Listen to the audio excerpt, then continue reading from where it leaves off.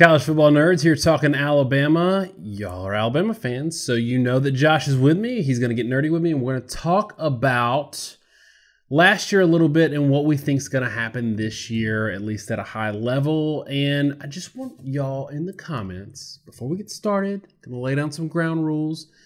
Let us know in the comments what you think Alabama's going to do this year, and I got a challenge for you. Don't talk about quarterback, because we aren't going to talk about quarterback except for one little thing in the beginning.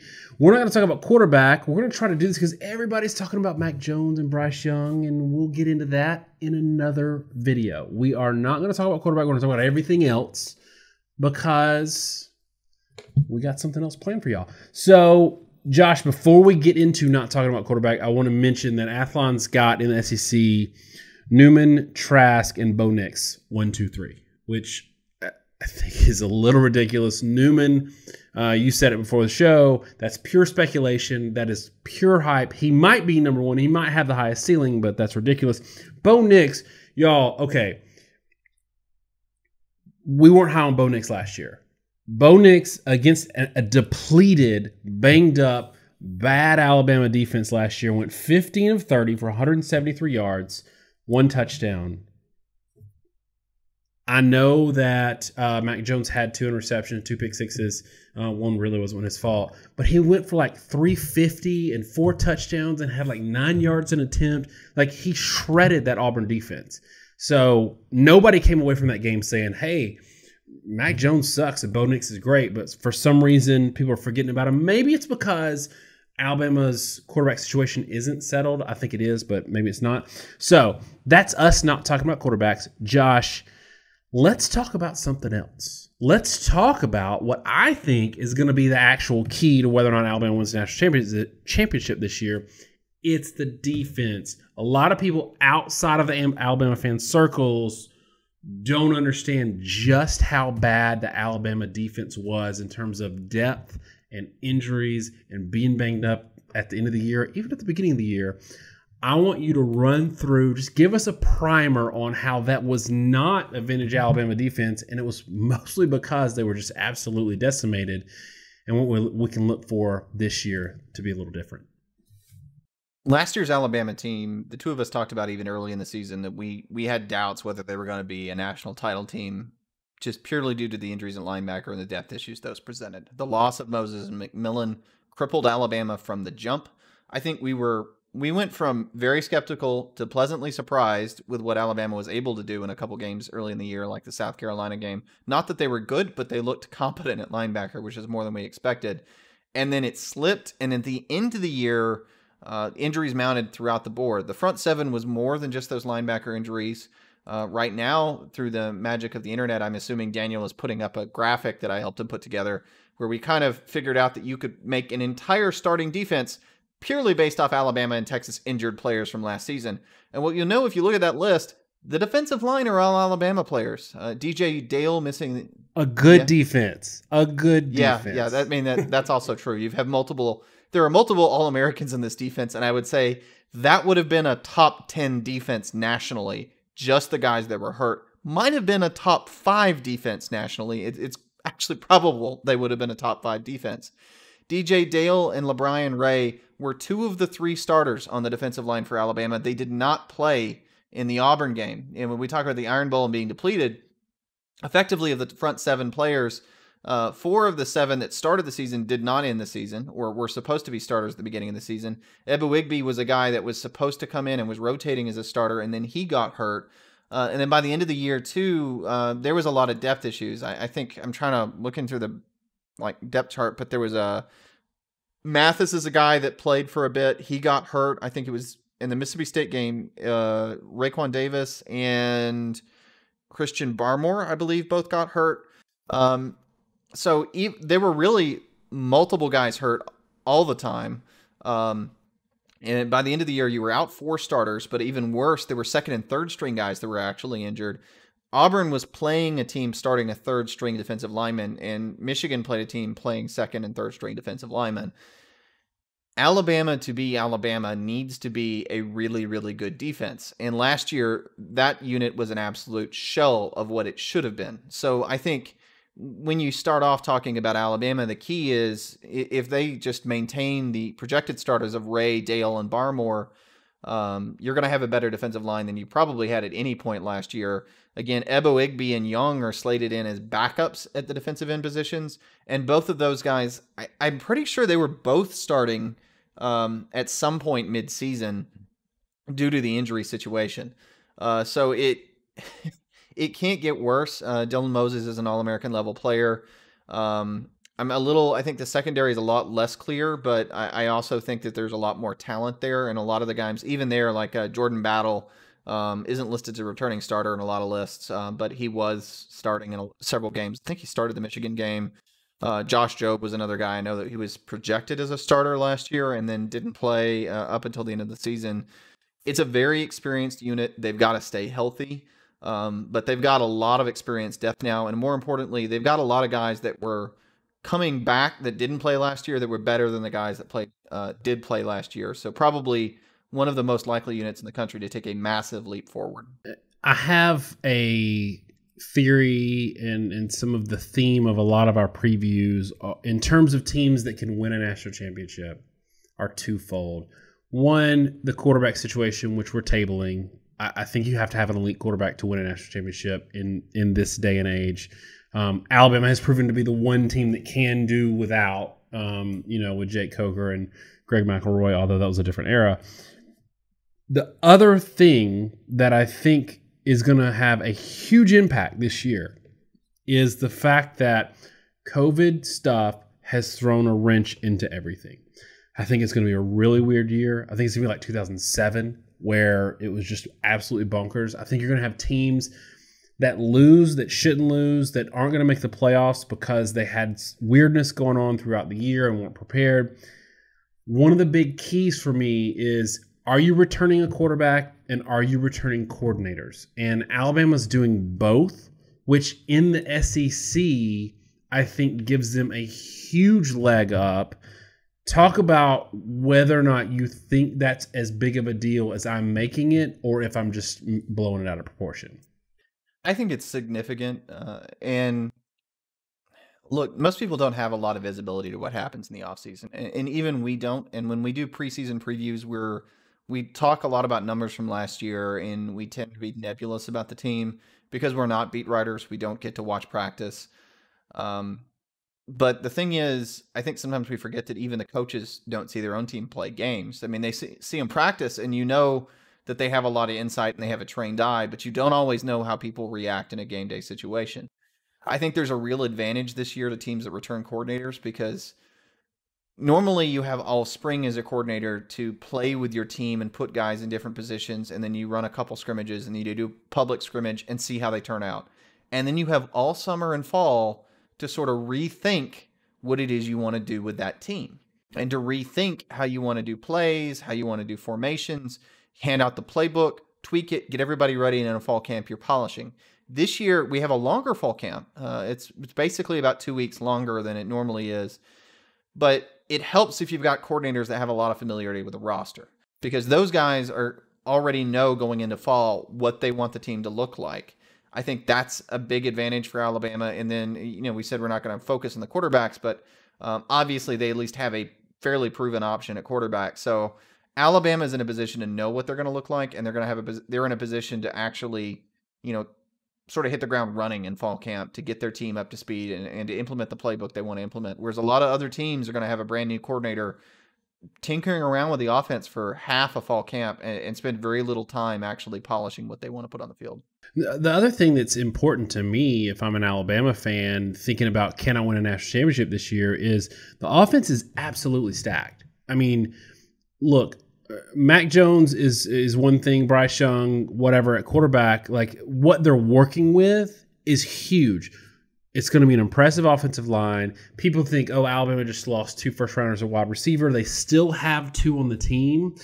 Nobody outside of maybe Alabama and a couple of teams that Jalen Waddle burned last year understand that Jalen Waddle wasn't really a starter, and he's going to be the first wide receiver off the board this year in the NFL draft.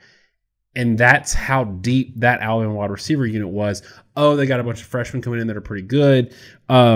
people forget Najee Harris is coming back, and I think he seems motivated. You know, guys that come back for their senior year always seem motivated, so it's hard to tell. But he showed flashes last year that brought us back to his freshman year, where he was really productive and encouraging for Alabama fans. But people forget Trey Sanders got hurt before the season started, and that's a guy that might be a complete game changer at that position. Also got a pretty good haul coming in, true freshman. So my question to you is, so let's say that Alabama's defense is considerably improved over the battered unit we saw at the end of the year, but still not a 2016 Alabama defense or a 2011 Alabama defense, just a good, for Nick Saban's standards, Alabama defense. Is there enough there offensively to maybe make up that margin versus the vintage Alabama defense of the past, given how stacked they are on the offense? I think there absolutely is, and I think you're crazy if you don't see it. Alabama the past 2 years has been an absolute, when healthy offensively, an unstoppable machine. Tua had some bad games late in the year, but I think people forget 52 points against Auburn or 29 points against an excellent LSU defense 2 years ago. They were unstoppable when Tua was healthy, and that's what most of the SEC has seen. And they were doing that in large part because of the surrounding pieces. It's arguably the best, most talented, certainly one of the most productive returning offensive lines in the SEC this season. As you said, I think I remember somewhere I was reading a set of previews for various teams in the SEC, and they talked about the question marks at Alabama, and it was like wide receiver, it was quarterback, and then wide receiver. And I think it was linebacker, secondary, but I just remember that wide receiver was one of the 3 things they listed, and I thought it was nuts because they had 4 guys that were effectively their starters, 2 of which return.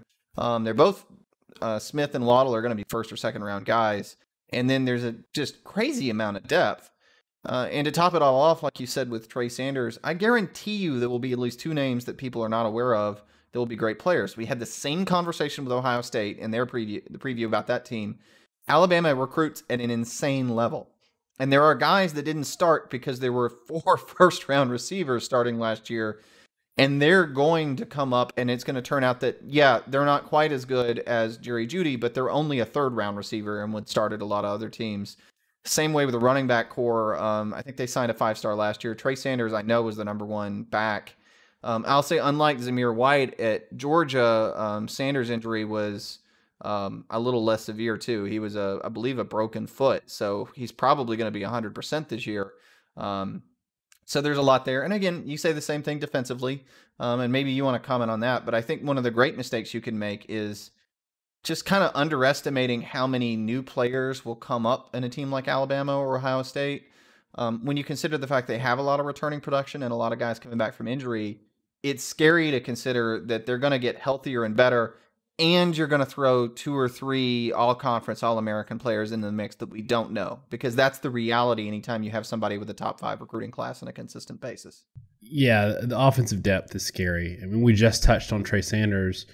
Brian Robinson is the backup running back who's built like an SEC running back, looks like an SEC running back, but the other Robinson, true freshman, that kid 6.5 yards a carry, and he's, Brian Robinson this year might be the 4th string running back on this team, which tells you a lot. And that's not even counting the guys they got coming in. So it's wild.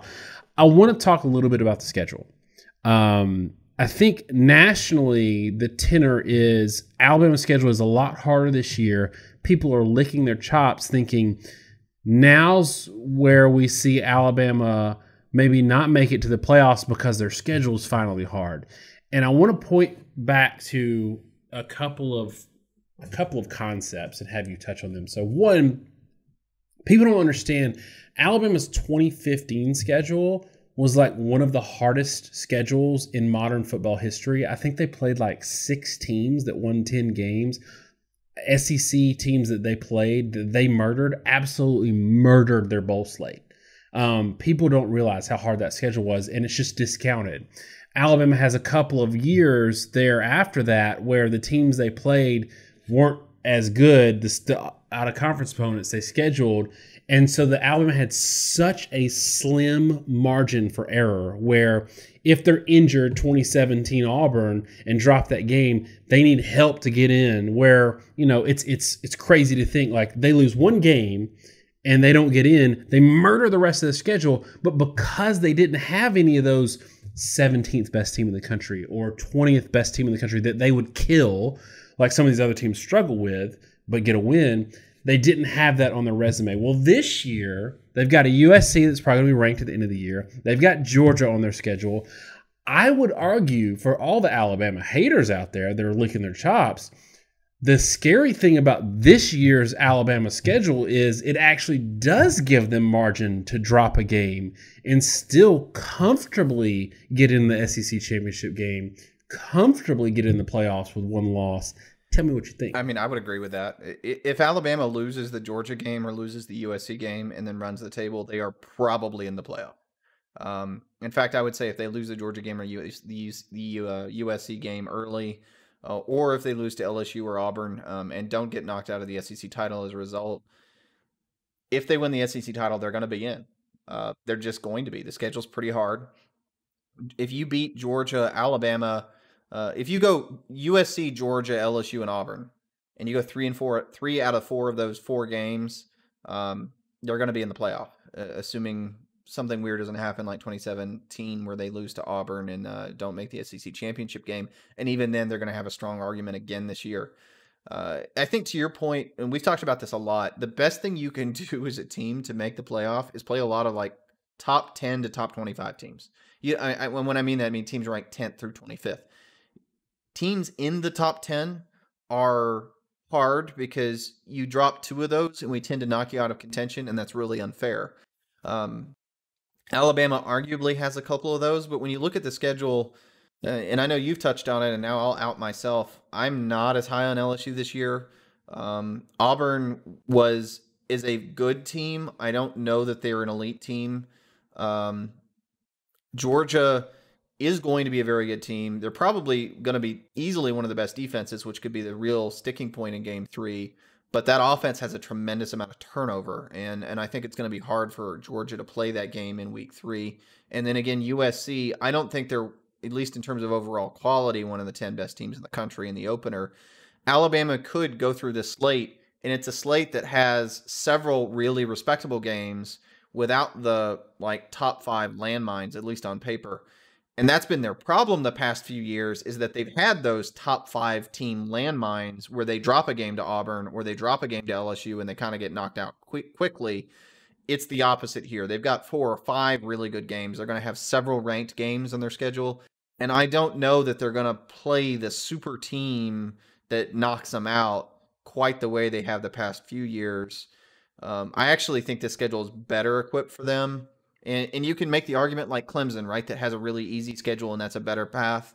The problem for Alabama is they don't ever have a Clemson schedule where Clemson may only legitimately play maybe 1 ranked team this year in Notre Dame. Maybe there's 2, and it will be an overranked ACC team, quite frankly. Alabama's going to play a top 5 or top 10 team, but the complaint like the past couple of years is they only play a couple of them. It's like, well, you lost the only game that mattered when you lost to LSU, or you lost LSU and Auburn. Those are the only 2 games that mattered. They're going to have a chance to prove themselves over and over, and they can drop a couple, and you're still going to know that they're a top 10, top 15. And this is where the Texas A&M joke comes in. I mean, but Texas A&M has a much easier schedule this year. They can be no improvement over last year, and they're going to be a top 17 team just by going, 9-3 with their schedule. The last 2 seasons, Alabama could not win their division if they lost 1 game. And that's what's hard to explain to people when they're like, well, you didn't even win your division. Yeah, but your team could lose 3 games and win their division. Alabama loses 1 game and they're out. And that's where you talk about Clemson. We've touched on this a little bit just in sideline conversations. I don't love, if I'm Clemson, I don't love the situation they're in, because they lose to Notre Dame, they might be out. They might run the table, lose to Notre Dame, and be out. And that's tough.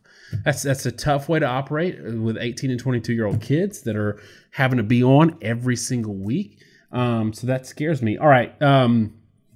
We haven't been picking teams for like national champions or anything like that. We have been picking kind of where we think they will land in their division because it's still June. But we need to wrap this up. So real quick for me, I got Alabama winning the West. I think Auburn and LSU take a step back. A&M, even if they take a step forward, I don't think it's going to be enough to really make a lot of noise. I think they beat Georgia in week 3 probably, but what should scare Alabama fans is Georgia's going to get a lot better throughout the course of the year, probably more than Alabama, unless they do make a quarterback switch. So they could beat Georgia in week 3 and lose to them in Atlanta. But I definitely have Alabama winning the West this year, and I think this is one year where they can drop a game, still win their division, and do it comfortably. Tell me what you got, and then we'll wrap it up. I think Alabama is clearly one of the front runners this year. Everybody knows it and accepts it. And even though they're usually considered a top 4 team, in their own way, I think they're almost underrated this season. Not only do I think they're the best team in the West, but Alabama should be kind of a return to form, how they've been the past few years when they're one of the true juggernauts of college football. Everybody has a lot of turnover. Last year was probably an unusually good year for most elite teams. There were a lot of really, really good teams. Most of them, like Clemson's losing a lot of guys across the board, especially offensively, and they're going to be people are going to focus on Etienne and Lawrence, but there's a lot of losses elsewhere. Alabama loses Tagovailoa. They lose first-round draft picks. The difference is they are in the best position to lose people of anyone in college football. They are the best recruiting team, and they are the best recruiting team overall year to year by some margin, maybe with Ohio State and Georgia nipping at their heels, more Georgia than anyone. But I mean, because of the injury issue, really, which caused them to get some guys back like Dylan Moses, they're in a better situation than they should have been this year. So I think they're the front runner in. I mean, it's going to be also interesting to see. Again, that was a monster recruiting class they just signed once again, which is usually like 24/7's top recruiting class. I follow recruiting enough to know that it's considered to be one of the best pass rush outside linebacker classes in modern recruiting history. There's going to be some names out of that group that are going to be household names, and they've got the kind of roster where they can role play those guys, and that's a luxury only a couple teams in the country have. So you mix that luxury with the roster they have returning with the level of talent that they get to play as spot players.